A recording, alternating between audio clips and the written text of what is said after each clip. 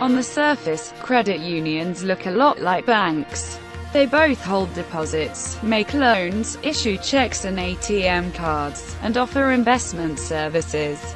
But the real difference between banks and credit unions has less to do with the services they offer and more with how each institution is run.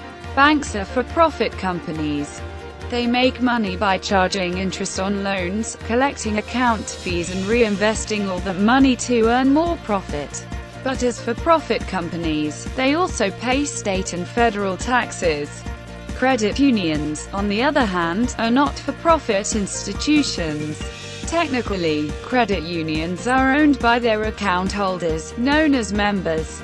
Any profit earned by a credit union is either invested back into the organization or paid out to members as a dividend. Source: Federal Reserve.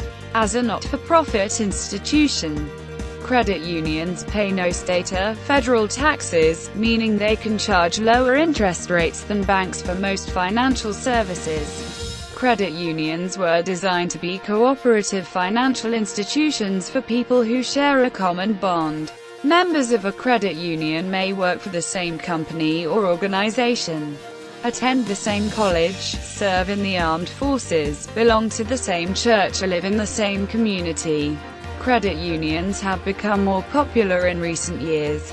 Nearly 90 million Americans are members of a credit union, and credit unions hold more than $615 billion in savings.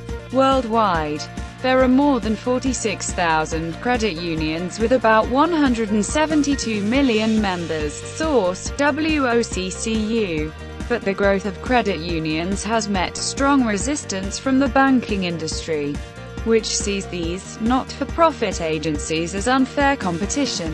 In 1998, the U.S. Supreme Court handed a victory to the banks, saying that some credit unions had signed on members with no common bonds in an attempt to increase their size and power. Source: New York Times.